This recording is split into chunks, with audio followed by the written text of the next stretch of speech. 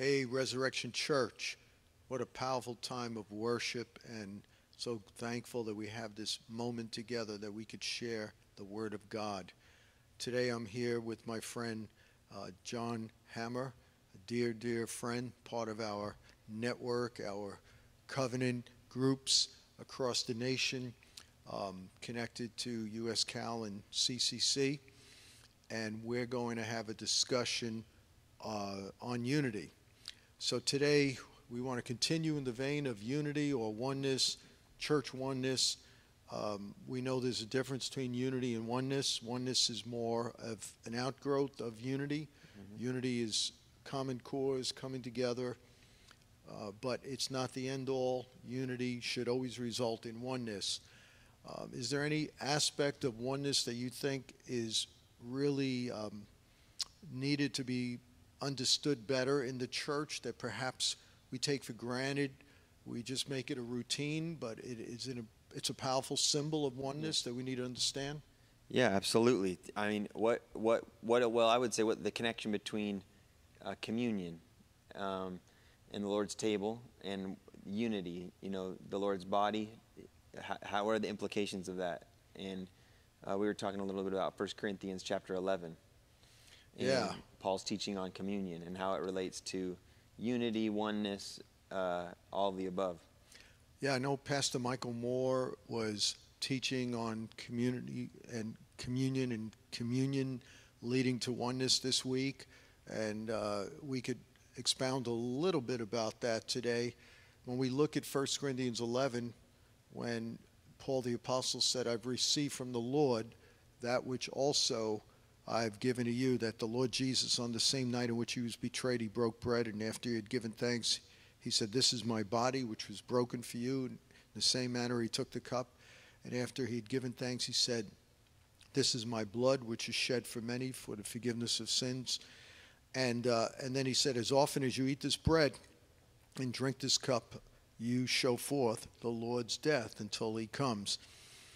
And so when we look at 1 Corinthians 11, where that came from, starting with verse 17, we have to go back to verse 1, where basically it's describing a church service. Mm-hmm. Paul is telling the women to wear head coverings because in those days the head coverings signified that they were taken, that they were part of a family, or as the women, the older women who didn't have head coverings, it looked like they were female worshipers of the goddess and prostitutes, temple prostitutes. That's why he told them to wear head coverings.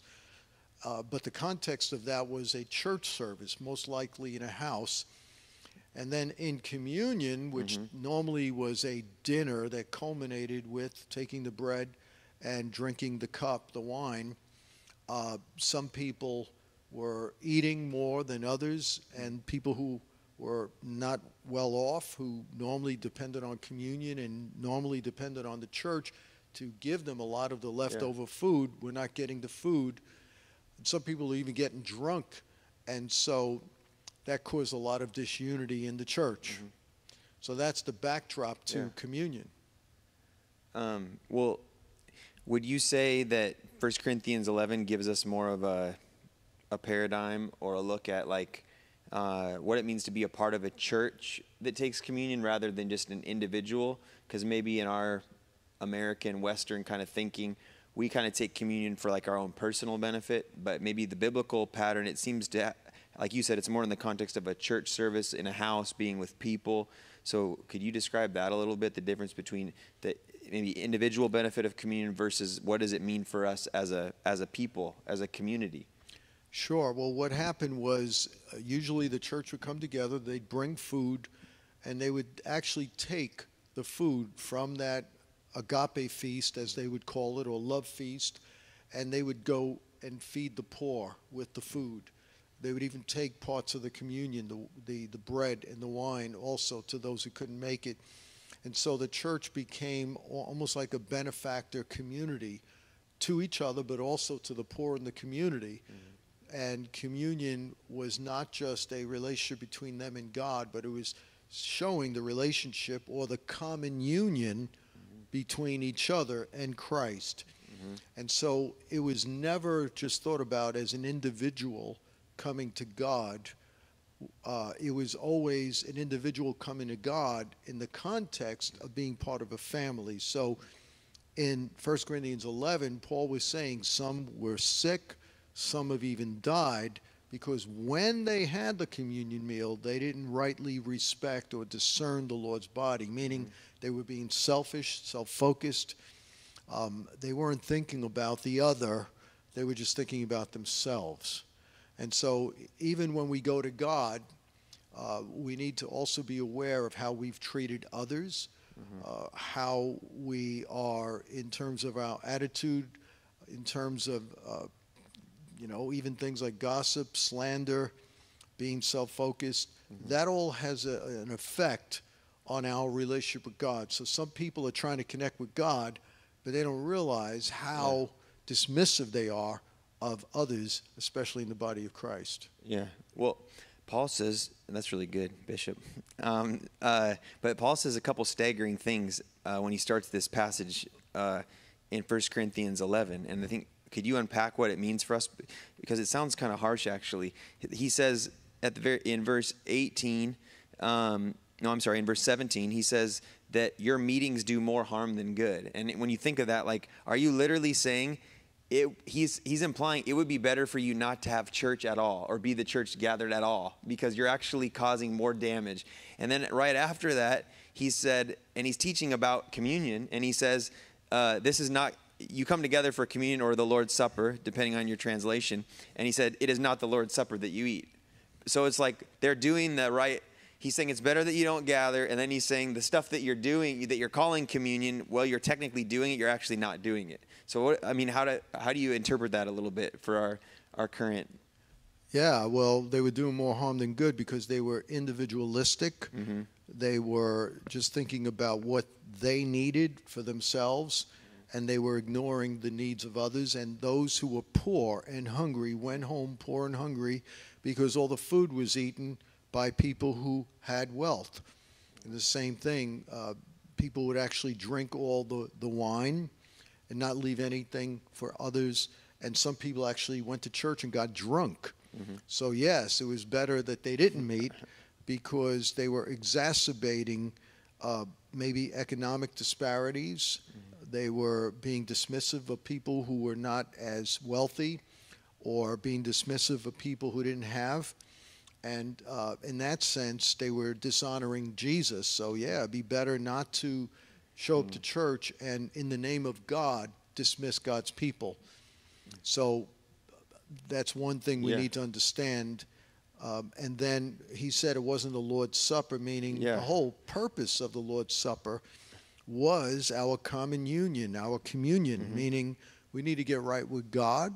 But even as Jesus said, I think it's in Matthew 5 in the Sermon on the Mount, Jesus said, before you go to God, before you go to the altar, if you have aught against someone, go to that person first before you offer your gift, meaning there's a connection between loving God and loving our neighbor.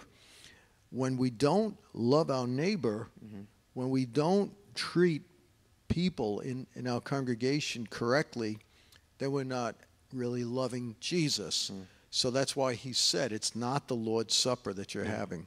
So technically then, people could be in, Resurrection Church or, any church, right? And they could be doing the motion of communion from the human perspective, like, oh, we took communion today. We took the bread and the wine, or the bread and the juice. But from the Lord's side, he could actually be saying to us, actually, you didn't do communion because your heart wasn't in the right place. Is that what you're saying? Yeah, and that's why he tells us at the end of 1 Corinthians 11 to examine ourselves and to judge ourselves while we're taking communion, because when we judge ourselves, that means whatever God has convicted us of, any sin that we have unconfessed, especially in this context in terms of the attitudes we have towards other Christians, if we don't come to God and surrender that, and if we don't then take action and get it right with our brother and sister, when all sometimes it's not possible because of various geographic issues or whatever.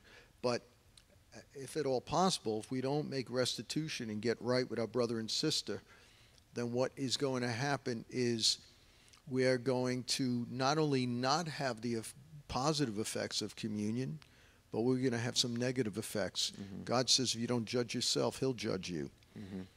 And again, Paul said for this reason, some are sick, some have even died. I mean, there are more people who die of bitterness, resentment, and envy than probably die of cancer in this country. Wow. It's just, it's because it causes a stress on your body and deteriorates your body. And so communion is an incredible opportunity for us to release unforgiveness, mm-hmm. break those generational patterns of hate, and forgive people the way Jesus forgave us. Yeah. So there's incredibly rich benefits for us when we take communion and when we make sure that we do it from the right heart, to love and forgive, like you're saying.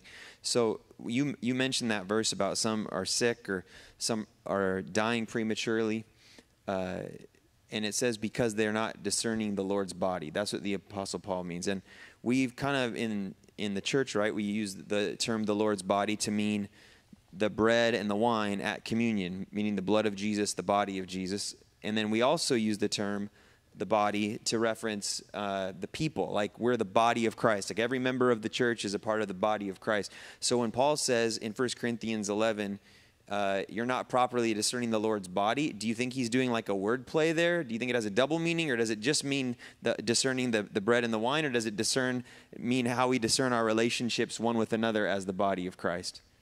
Yeah, well, the bread and the wine basically is a metaphor to do something in remembrance of what Christ did. And he died so that we'd be whole.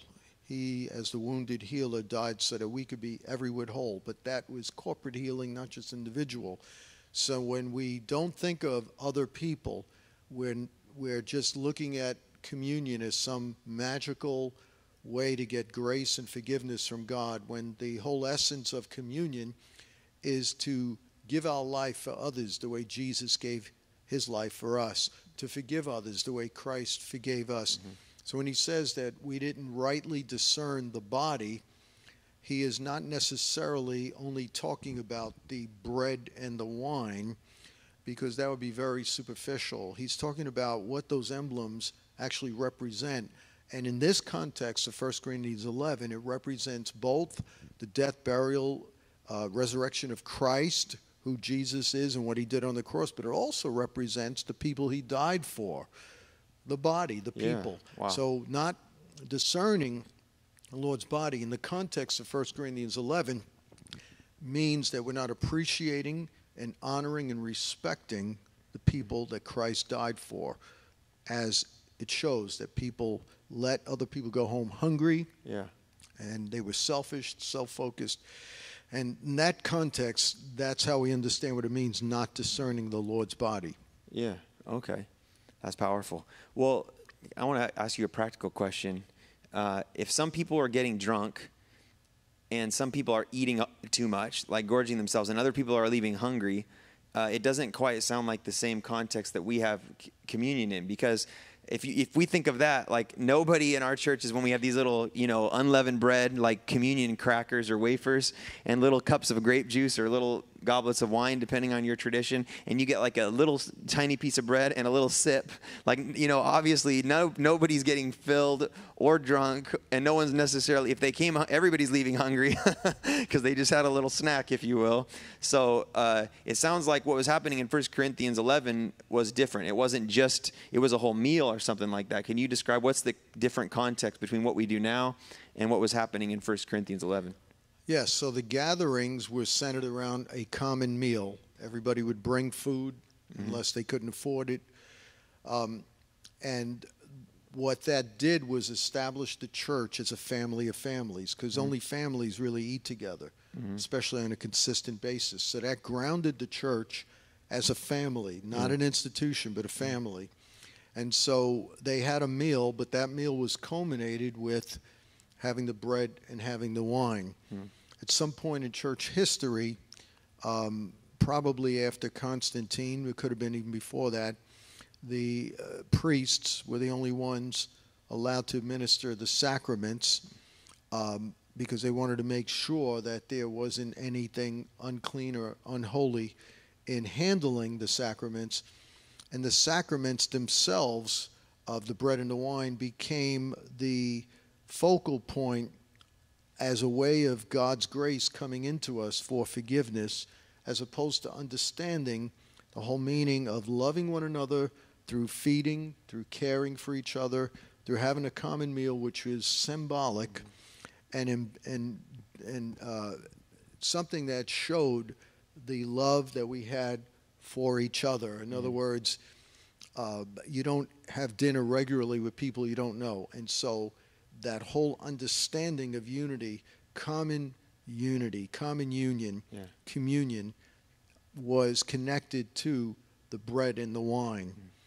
And so we've moved away from that because churches have gotten too big. In those days, they were persecuted. You couldn't have more than 30 to 70 people in the typical house. So today, with our sanctuaries, you could fit thousands of people, 300 people even. It's not easy to have a meal with all those people. But that's why we have abstracted out of that meal the bread and the wine. And it's still powerful because that was the main thing that was focused on. In Matthew 26, they did have a Passover meal, but we don't have any recording of the meal. We know they had it because of Jewish history and Jewish tradition. But what Matthew focused on was the bread and the wine, that moment, which was the culmination of the meal. So it's still possible to have a very meaningful experience with God, even without having a dinner with someone else. But the whole point of that experience should not just be getting right with God. It has to be showing our common union and oneness with others. Do you think that we've missed do you think by not doing meals together that we've missed something very practical, or maybe we've overlooked how spiritual just a practical, fun meal is, and sharing that, and that's hurting us from being able to build unity or oneness? Sure. I think that one of the important things we need in the body of Christ is to have koinonia, which is another word for fellowship. You can't get to know anybody without fellowship. So having common meals, having time together, having fun together, relaxing, that's a sacred thing. That's how we do life. That's how we get to know people. And that's how we could serve together. The more you like somebody, the easier it is to serve with them.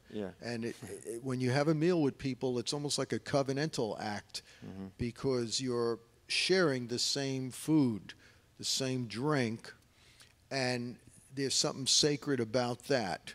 That even that food, if it was an animal, you sacrificed an animal, shed blood, so you could share together. There's always symbolic things involved in meals, covenantal, that we can't even dive into right now. But I think having meals together doesn't have to be every Sunday, but it could be smaller groups is important. Yeah, I think that kind of goes back to our Western individual mindset. I had a man do a training for me and at a pastor's conference I was at about reaching Muslims that have come to America. And he talked about how in his research and his experience of reaching out to Muslim, like he would reach out to a lot of college students and try to meet them and have them over for a meal, because I think he said like 90-some% of Muslims that come for college, for even if they're here for like 2 years for their degree, part of their degree program, 90% of them never step in the home of an American. And they're very open to it. But he said in their culture, if you sit down to have a meal with them, they will literally call all of their close family members to tell them about the experience that they had, that somebody invited them into their home. And I think, well, if people invited me over for dinner, I'd have dinner, and maybe I'd bring it, maybe I'd tell my parents or my brother or my sister, but it wouldn't really be newsworthy necessarily. I wouldn't stop and call everybody, like, guess who, a neighbor just had me over for dinner, or just invited me over for a barbecue.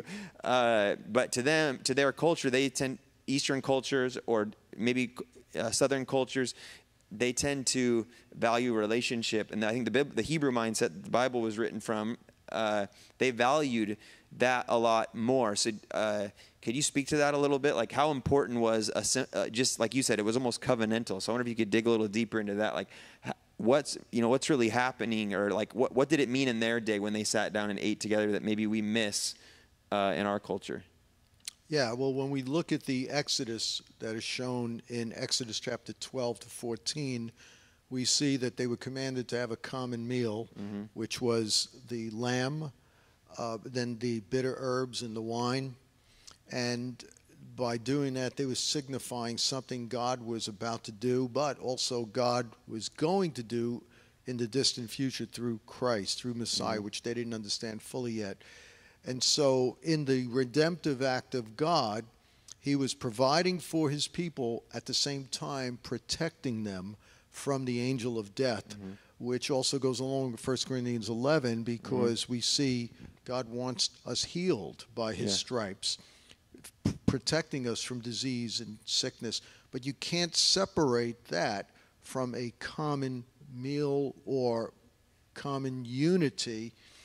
And you might say, well, they just met with their family. No, they only met with their family because they couldn't fit everybody in the same tent. But they all ate the same meal at the same time. So you could argue, no, they did this together, probably 3 million people. And so there is a connection between God's covenant with us and our love for one another, even as way back as the Exodus, as the Passover. So it was a covenantal meal even back then. Jesus, showing what was going to happen on the cross, he could have done it on the Day of Atonement, which would make the most sense to some. He did it on the Passover, which involved communion, because he was signifying or depicting the bond between his people in one of his goals for his death, burial, and resurrection. You can't have Jesus without the church. Yeah, wow. Well, I'm getting revelation as you're teaching, because I'm thinking like we're right about Thanksgiving, Christmas season here. And I never thought about that, but like, I guess the one thing that brings peace to like almost, not every family, because sometimes the holidays are hard for people, but to a lot of families and all the chaos and tension we go through is like Thanksgiving week, like everybody's cooking a turkey. Christmas, people are cooking a ham or a roast or a prime rib, or maybe they eat more plants like you do. So they have some potatoes or sweet potatoes maybe with a big salad, right? But kind of as a nation, we all share a meal, and everybody's talking about, what's your turkey recipe? And it brings everybody together, and it makes everybody feel good to know that everybody in their neighborhood is doing the same thing. And I've never thought of that before. So the communion could have almost been like a weekly or regular Thanksgiving or Christmas for the church. It was like a party. They're all eating the same thing. And then, of course, there's deep spiritual significance. So it's more than just a fun party. But it was kind of like we're all in this together. Like this all has meaning. This meal has meaning. Ultimately, the bread and the cup. So my mind's just kind of getting blown. Well, just think of it. We're talking about this the same time as Thanksgiving weekend, which is not an accident as far as I'm concerned. And every Christian church is having communion at least once a month. Many, especially in denominational circles, have it every week, irrespective of some theological differences, irrespective of some cultural differences, irrespective of our ethnicity. All over the world, the church is having communion. Yes, powerful. And that keeps the church focused on Jesus Christ as the center of our church gathering. If we don't have communion, it could be centered on the great preacher, on the great worship experience, on the great bells and whistles and visceral experience of the church videos and smokes and all that, smoke and mirrors and all that stuff.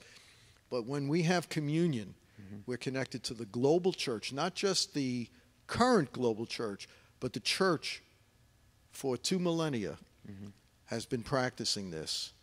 And we're connected to the past, to the present, even the future of Christianity by having communion. Powerful. Yeah, that's really powerful. Well, I have one more question for you. And that is, and I know that you already, from what you've stated and just from knowing you, that Jesus is the center of all of Christianity. He's the center of the communion meal. He's the center of our unity. But what does it mean that we focus on him for both? Just to kind of maybe sum up like that vertical, that relationship that we have with God, and then What has Jesus done that's significant for that we see at communion, and what is significant that he's done for us as we relate one to another? How does that all draw us together in unity at communion? Sure. Well, vertically, Jesus rose from the dead, far above every principality, power, and every name that can be named. We see that in Ephesians chapter 1. So he defeated Satan. He took the keys of hell and death, and he brought to light death and immortality. He brought to light the conquering of death, and brought immortality. And he was able, in light of all of that, to secure for us an eternal place in his kingdom, which transcends the earth. It goes on through the eons of time. And then in terms of the horizontal, he calls us his body, his bride. And if we're his body, that implies that there is a oneness. My finger is still functional because it's connected to my hand, which is connected to my wrist. And that causes it to be part of my body. If I cut my finger off, my finger would die, and it would no longer be functional. And that means that people who are disconnected from the local church and not functioning in the local church, and they're using COVID as an excuse, they'd rather stay home in their pajamas and watch something online. Of course, if you have preconditions, we understand it. But as soon as you can, get out to church, be involved physically. But I mean, can you imagine having a virtual Thanksgiving dinner? Yeah. I mean, that doesn't fly with me. Well, some people think they could have virtual church every week and never have to go back to church. So we have this thing where the church is Christ's body. And so when Jesus rose from the dead, it tells us in Romans 6, we rose with him when we identify with him. When we do not unite with the body, we're actually denying the resurrection and the implications of the resurrection, because the resurrection rose all of us. Yeah. And when Romans 6 was written, that was written not to an individual, didn't have Joseph Matera's name on it. It was written to the believing church. Yeah. And so when I think I could function outside of the church, it's disannulling the purpose of communion, and it's basically ignoring the objective that Jesus had when he rose, to give himself a family of sons. Yeah. Powerful stuff. Very much so. And let me just end this with one other comment. It's not an accident that 1 Corinthians 11 and communion runs right into 1 Corinthians 12, where Paul talks about how we all drink of one spirit. We've been baptized with the same spirit. And then he talks about the hand can't say to the foot, I don't need you. The ear can't say to the eye, because you don't hear. You're not part of the body. So he describes the body. He describes the role of the apostle, the prophet, the pastor, the teacher. Some of the fivefold gifts are mentioned at the end of 1 Corinthians 12. And he talks about the gifts of the Spirit. So all of this was functioning in the church. They were moving the gifts. But Paul was saying, not only are you to eat and consider each other, but you are to move in the gifts in a way that honors Jesus. Yeah. No one could say Jesus is Lord except by the Holy Spirit. The spirit of prophecy always testifies of Jesus, not of the prophet. And then we operate in a flow as one body. Then, before he describes the rules of prophetic ministry in 1 Corinthians 14, he has a whole poetic chapter on love. Yeah. He says, if I speak with the tongues of men and angels and have not love, I'm nothing. If I prophesy and can move mountains and have all faith and have not love, I am nothing, right? Yeah. If I can understand all mysteries, I have nothing if I don't have love. And so 1 Corinthians 13 is put right in the middle between 1 Corinthians 11 and 1 Corinthians 14 on purpose. Because if we don't have love, then we are disannulling communion, the gifts of the Spirit, and the purpose of the gifts is to edify the church, not to predict elections and not to make ourselves look great, but to edify the church. That is the primary purpose as we see it in 1 Corinthians 14. So all of this flows together. Let's start reading the Bible as one flowing letter. You can't interpret communion without 1 Corinthians 11, church service context. And you can't interpret the gifts of the Spirit without communion. And you can't interpret the way to operate in 1 Corinthians 14 in the gift of prophecy and tongues without 13, doing it in love and consideration. Yeah. That's great. So, well, we had a great dialogue here. You're just an amazing young leader, and we're tracking the same, and I know Resurrection Church is going to be greatly blessed. My objective here, even though Pastor Michael was already sharing on communion, is I feel like this is such an important subject. I do not want our communion to become a routine. I want to dive down and help you understand as we dig in this subject that every single week we have an opportunity as a church to become one and to think of the other. Well, this is Joseph Materas signing off. Thank you, John, for your incredible contribution. We work well together. God bless. God bless.